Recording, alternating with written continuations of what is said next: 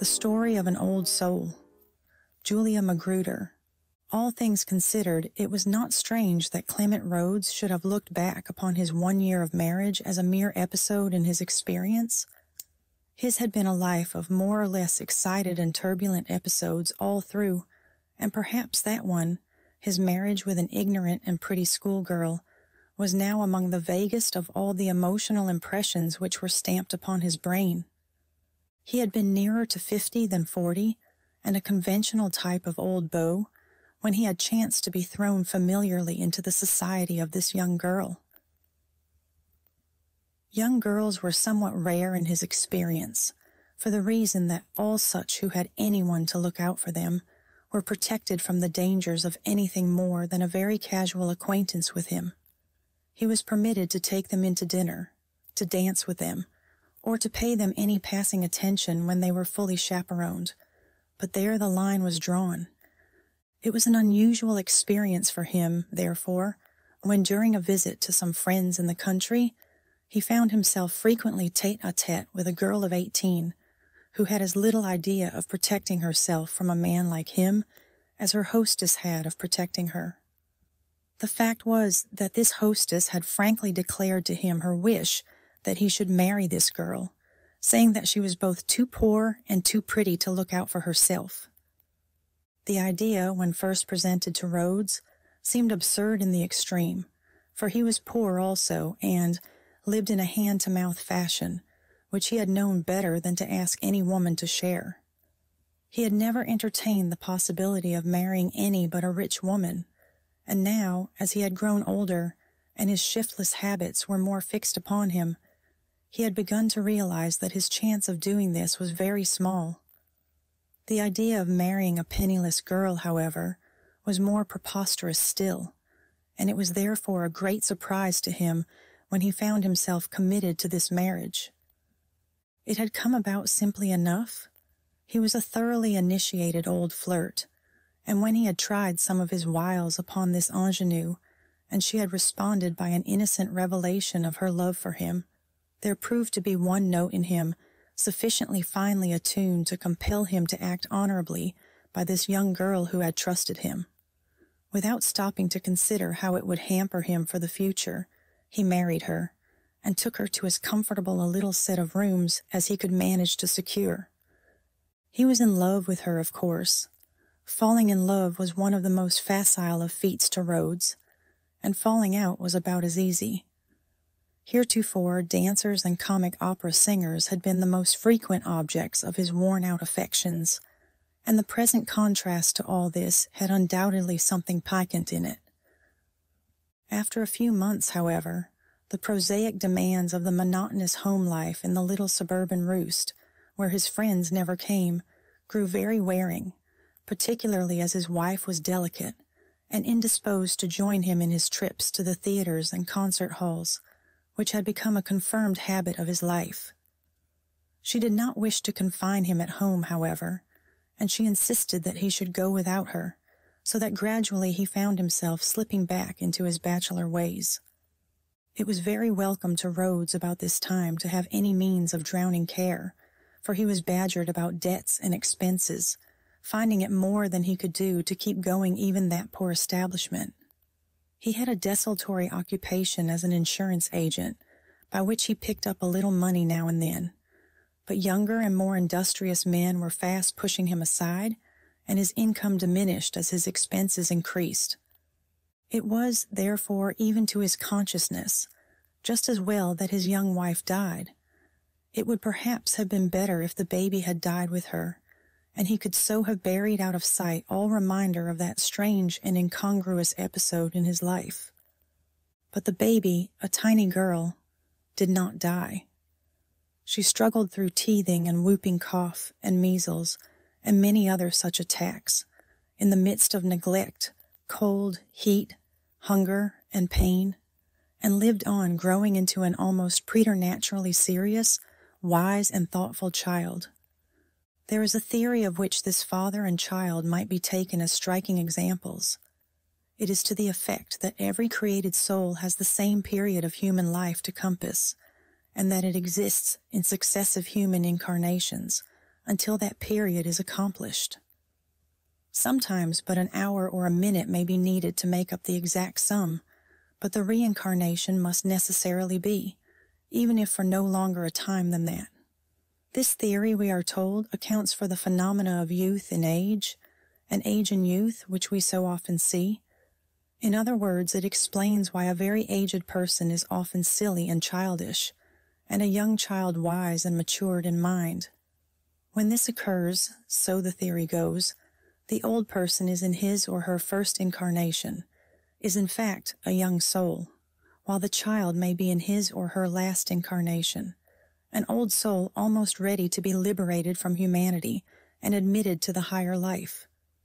Whether there be truth in this theory or not, certain it is that Clement Rhodes had the attributes of a young soul, ignorant in mind and shallow in feeling, while his little daughter, whom her fond mother had named Clementina, had the mental force and depth of feeling which might well seem to belong to an old soul.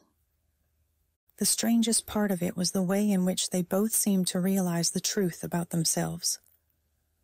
Although Clementina was now but 6 years old, and her father was well over 50, there could be no question as to which of them was the guiding, ruling, dominating spirit.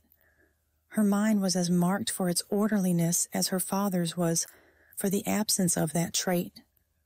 Quite from within, she had evolved a sentiment of horror for debt and loose dealing of every kind, and she would sit in judgment on her father for such practices in a way which, however strange, he never thought of resenting. In some way never fully accounted for, she had formed the habit of calling him Clem, or boy, instead of Papa. Clementina was by no means beautiful, a small, thin, pale child, with enormous dark eyes, which were so thoughtful and steady in their expression that most people who looked at her, ever so casually, found their attention caught and fixed, and an impression of wonder conveyed to them. The child's life was almost absolutely lonely, in spite of the fact that she had found out and entered herself as a pupil at a small free school in the neighborhood, for she kept apart from everyone, and although she made extraordinary progress in her lessons, she made no friends. It was her father's habit to be absent all day, so she prepared her little midday meal and partook of it alone. By this time, Rhodes's flagging energies and accumulating years had reduced him to such poverty that his former rather comfortable set of rooms was now diminished to one, and in this he and the child slept, cooked, ate their meals, and lived. They had 2 folding beds, which were closed up in the daytime, and a folding table which was then opened. At night the beds were lowered into the central space of the room, and the table folded back against the wall. Rhodes always took his breakfast and late dinner with the child, these meals being cooked and served by her with very little help from him. She also did the marketing and kept the accounts, setting down all her figures neatly and accurately, but getting his help in adding up the columns. The father, of course, had a life of his own, which was as apart from that of the child as her long, lonely hours were apart from his. He had dropped out of society almost entirely, and he frequented the theaters more than ever.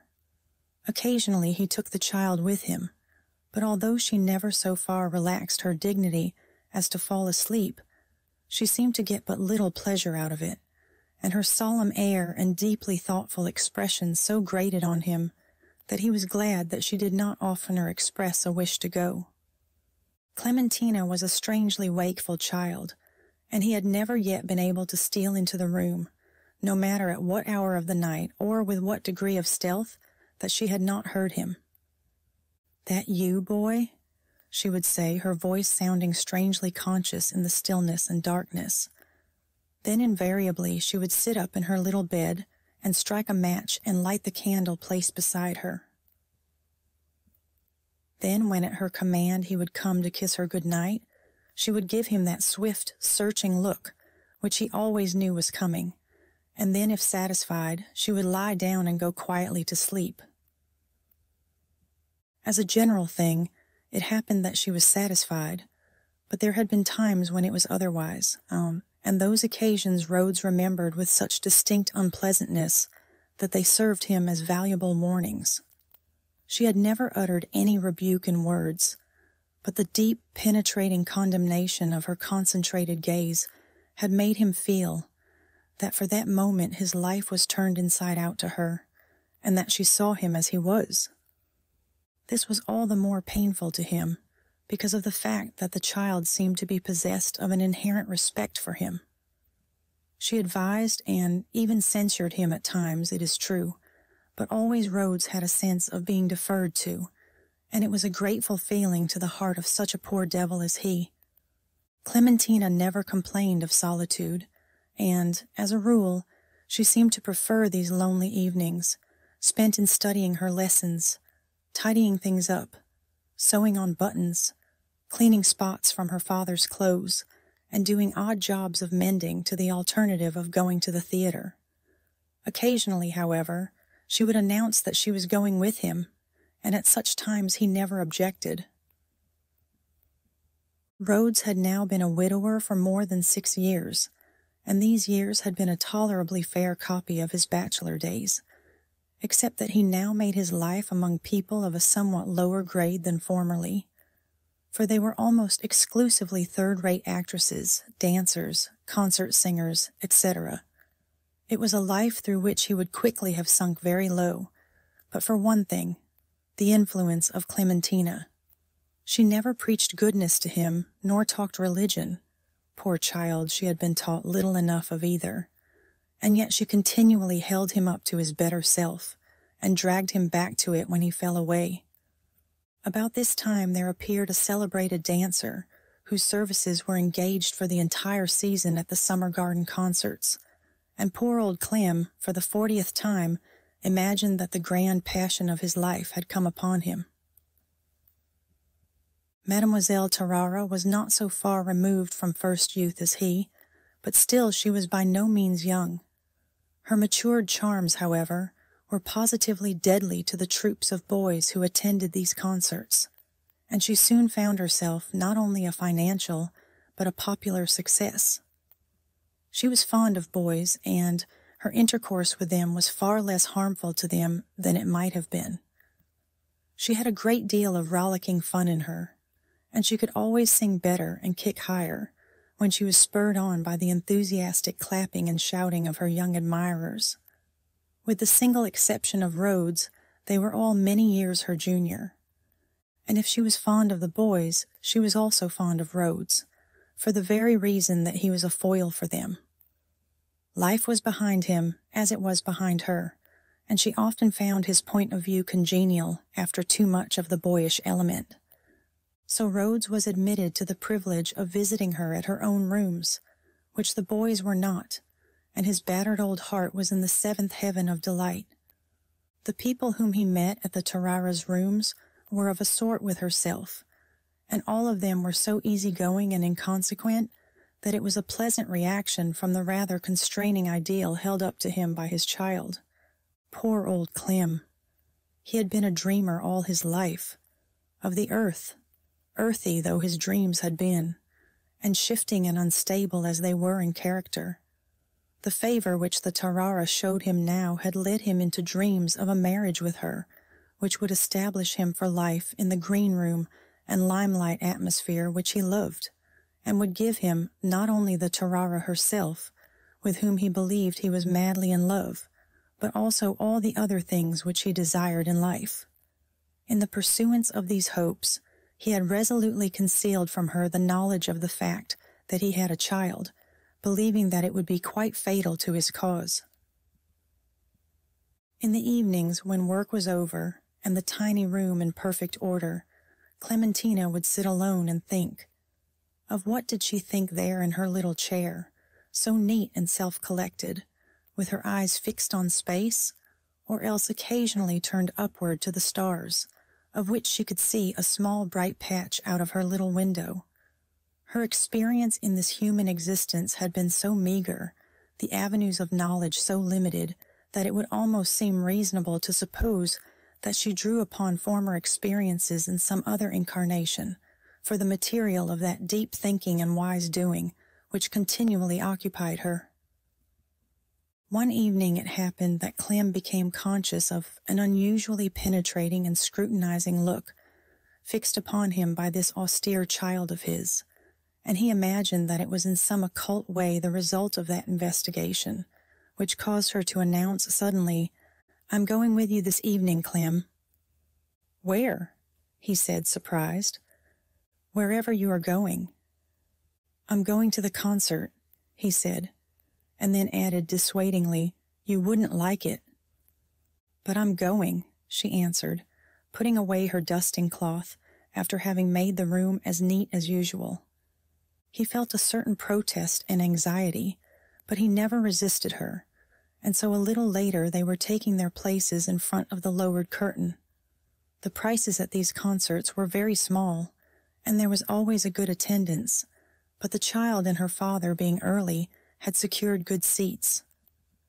In spite of himself, Clem was feeling rather uncomfortable this evening. He was not so free to indulge his admiration for the inimitable Tarara with this discordant element beside him, and what if his secret should be discovered? He had, moreover, the strongest feeling that Clementina's eyes invariably saw through the surface of things into their souls. He was afraid for her to see the Tarara, and still more afraid for the Tarara to see her, though, of course, if this should happen, he need not own the relationship between them. Clem now felt a shrinking from the thought of Clementina's comments on the Tarara, and he didn't like the idea of the dancer appearing before the child in her tinsel and tights. She always came out arrayed thus for at least one dance, though she generally changed her costume several times during the evening. As Rhodes took a furtive look at the figure beside him, his sense of discomfiture increased. She was startlingly pale and so slim and delicate that he was not surprised that the people about them looked at her with a certain pity, of which it was evident she took no account. Her odd garments and queer hat also marked her out for special notice, and when taken in connection with all the rest, one noted the strange penetrating gaze of her immense dark eyes. It was not surprising, perhaps, that Rhodes felt uncomfortable and half irritated at the position in which he found himself. That fixed, absorbed look on the child's face did not change when the performance began. It was a merry chorus which made the audience laugh and beat time, but Clementina was unmoved. Then two men came out and danced a clog dance, during which her look remained the same, as if somehow she saw through and beyond it all. It was with a feeling of distinct apprehension that Rhodes now saw Mademoiselle Tarara make her appearance. She was dressed in an Italian peasant costume, but the skirts were shorter and the bodice lower than necessity required. He looked at the child to see if her countenance expressed any disapproval. To his great surprise, he saw that the little pale face had softened into a look of pleasure, as if she recognized something that she liked. The Tarara, meanwhile, was posed, with her hands on her hips, waiting for her cue from the orchestra. As she stood thus, she looked around the house with an expression of friendly goodwill on her face, the true index of a quality in her which accounted largely for her popularity. Then she began to sing. It was a ballad of the homely, pathetic order, such as never fails to go to the hearts of an audience, with its allusions to mother, wife, child, home, etc., and the Tarara sang it with great feeling. Rhodes, watching that strange child of his, whom he always felt to be a mystery beyond his ken, saw now a look of deep content and pleasure settle on her face, and some very rare teardrops rise to her eyes. When the song had ended, she turned to him and said abruptly, "I love that lady." A strange sense of joy throbbed through the man's heart at these words. They were something more than a surprise. "She is good and kind," said Clementina with the same tone of conviction. "I wish she would come back." Rhodes, for his part, rather dreaded that return, for fear the sweet impression might be destroyed. But when she afterward appeared as a smart hussar and sang a barrack song, and then as a vivandaire and gurgled her song from over a tin canteen, The impression which she had made upon the child was evidently not disturbed. It was noticeable, however, that the Tarara was the only one of the performers who had found favor with Clementina. The others either bored her or roused a feeling of disapproval, which that strong little face well knew how to express.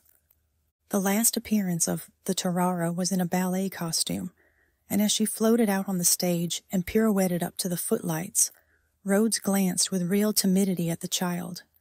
He dreaded the effect of the bare limbs and painted face upon this austere judge.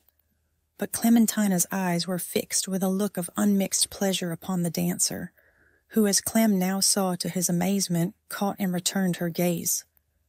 It was for a second only, but there could be no doubt of it, and the child saw it also, for she flushed with happiness and said under her breath, "Oh, the sweet lady."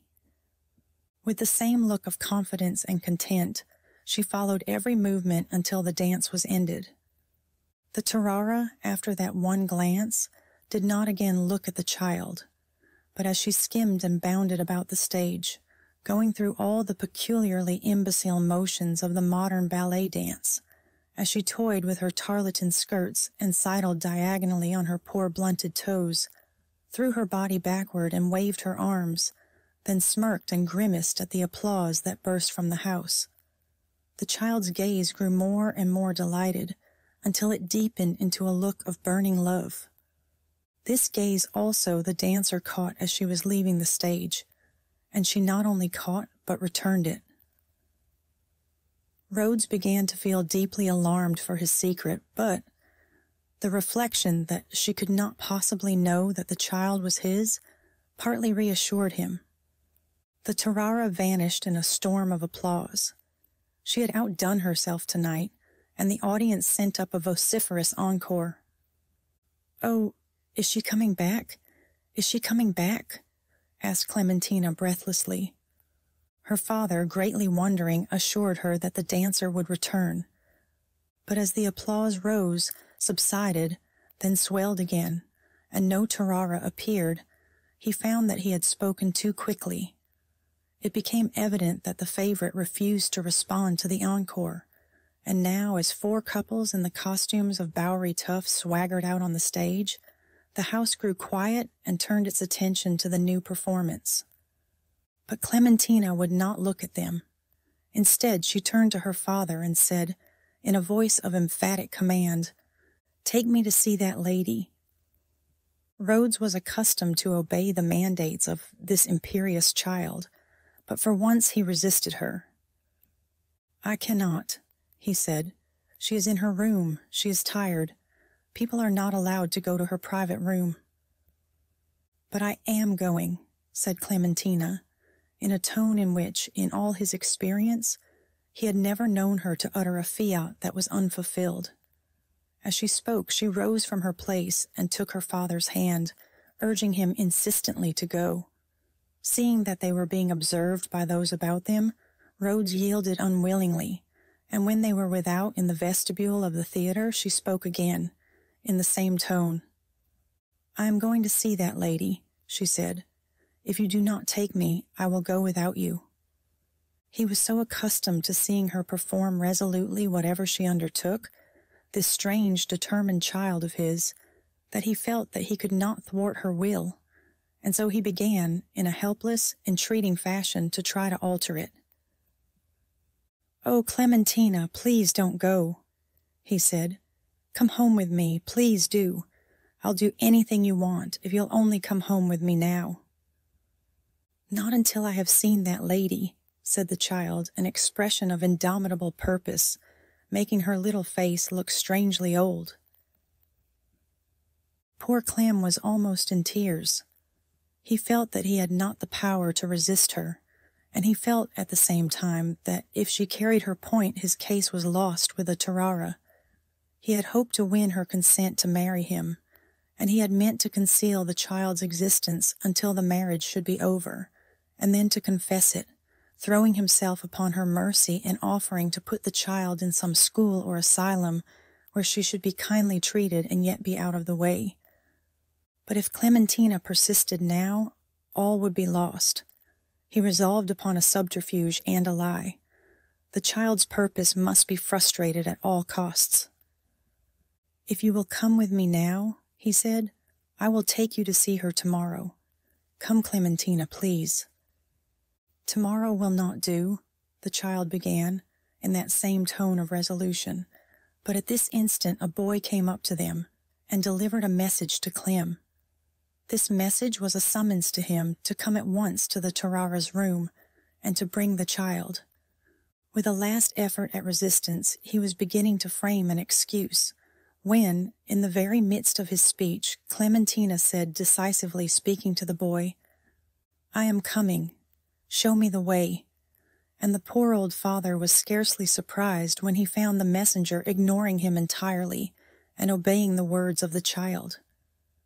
She had already started after him, and Clem could only follow them in feeble wretchedness and disappointment. The boy led the way through various dusty and dimly lighted passages, and presently paused before a door at which he rapped sharply and then walked away. A voice said, "Come in." Clementina turned the knob and entered, her father following and taking care to close the door behind him. Instead of finding the popular dancer flung in picturesque abandonment on the lounge, drinking iced champagne or smoking a cigarette, which was what Rhodes expected, he saw her seated before her dressing table, on which were scattered a disorderly collection of wigs, masks, powder puffs, curling irons, rouge pots, and various other paraphernalia of her profession. Her elbows were crushing some artificial flowers, as she sat with her chin in her hands and her gaze fixed solemnly upon her own reflection in the mirror. As she turned toward them, the child ran forward and flung her arms around the dancer's bare neck, lifting her face to be kissed. The Tarara gave a little cry and sprang to her feet, and then the next instant crouched down again and made a motion as if she would cover, with her short tarlatan skirts, the exposure of plump legs cased in thin flesh-colored tights. What had come over her? Those shapely limbs were usually her pride. When had she felt any sense of modesty about them before? But the child was not looking at them. Neither did she look at the false hair, the rouge, the powder, the painted eyebrows, and bistre lids.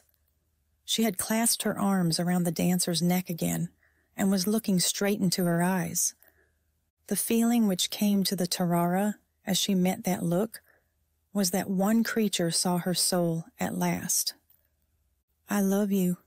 You are kind and sweet and good," the child said softly, still regarding her with that deep, penetrating gaze, and with intense conviction in her tone. The Tarara's painted face began to quiver, and great teardrops brimmed her eyes as she caught the little creature to her, crushing to irremediable flatness her diaphanous tarlatan skirts. She strained the small creature to her breast a moment, and then seated her on her lap. She had caught up a rich plush cape from a chair and had thrown it over the tights and dancing shoes. Rhodes, meanwhile, stood looking on in a state of stupefaction.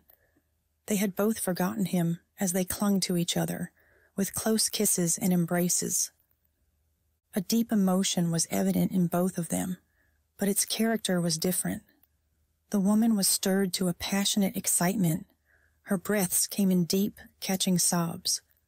Her face worked with a nervous strain, and her cheeks flushed hotly under their rouge. The child, on the other hand, was deeply calm and grave. She lay with utter contentment in that bedizened creature's arms, and looked up at her as trustingly and unquestioningly as though she had been a Madonna. This long, deep, concentrated look was undisturbed, as she said with a wondering seriousness, "Are you my mother?" "No, darling, no," the dancer said, bending above her with a mother's tenderness, while the tears ran down her cheeks, making a pitiable daub of black and white and red there. "My mother died," the child went on, looking only at the gentle eyes of the woman and speaking in a grave and placid tone. "And my little baby died," the dancer said. "She would have been as old as you. She died before she ever knew her mother's face, and my heart has been empty ever since." "I love you," said the child. The strong, spasmodic movement with which the dancer crushed her to her heart as she said these words must have been physically painful, but if it was, the child gave no sign, except a radiant smile of joy. There was a look of almost holy calm upon the little pallid face. She put up one small hand and patted lovingly the smeared face that bent above her. "You are good," she said. "Am I, darling? Oh, I should like to be. If my little baby had lived, perhaps I should have been.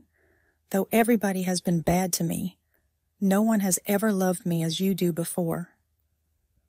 "Your little child loves you," was the quiet answer, still with that look and tone of knowledge. "Oh, do you think she does, and that I will sometime have her again?" "Yes," said the child with a certainty that seemed to make doubt unreasonable. Then, looking around as if in sudden recollection, she said, "Clem, boy, come here." At these words, a lingering hope sprang up in Rhodes's heart. This strange mode of addressing him might enable him to keep his secret still. If he could only get the child away now, and tomorrow contrive some way of accounting for her. With this end in view, he came forward, the child turning on him as he did so, the fond, penetrating look he knew so well. The dancer glanced quickly from one to the other, but it was the child she questioned, and not the man. "Is he your father?" she said. "Yes," said Clementina. "My mother died when I was very little. He has been so good to me." But what was the matter with Clementina's voice, and why was her breath suddenly so short and difficult? Rhodes was conscious of this, even in that moment when he realized that his secret was revealed and his hopes of the Tarara blasted. She was conscious of it too, and her face took on a sudden look of terror. Rhodes dropped upon his knees beside the two, who still clung to one another in that close embrace. Over the child's drooped head, the man and the woman exchanged a quick, scared look. Then both looked at the child. The gaze that answered their excited ones was so calm, so strong, so full of knowledge and assured content, that outwardly at least they were quieted. One thin little arm lay still around the dancer's neck, and with evident effort she lifted the other and laid it around the neck of her frightened, childish old father. Almost instantly it fell back heavily. There was a little twitch of the thin body, a stifled breath, one more sweet glance of love, and the child lay dead between them. In a moment all was excitement and confusion. The alarm was given. People thronged the room. Doctors were summoned, but one look assured them that all was over with the child. The Tarara, with trembling limbs and chattering teeth, threw on some clothes and drove home in the carriage with Rhodes, holding the dead child all the way close pressed against her heart. Only once did the woman speak to him. It was when, between them, they had got the little body up to the tiny room which had been its home in life, and had laid it upon one of the folding beds, which had been so neatly made a few hours back.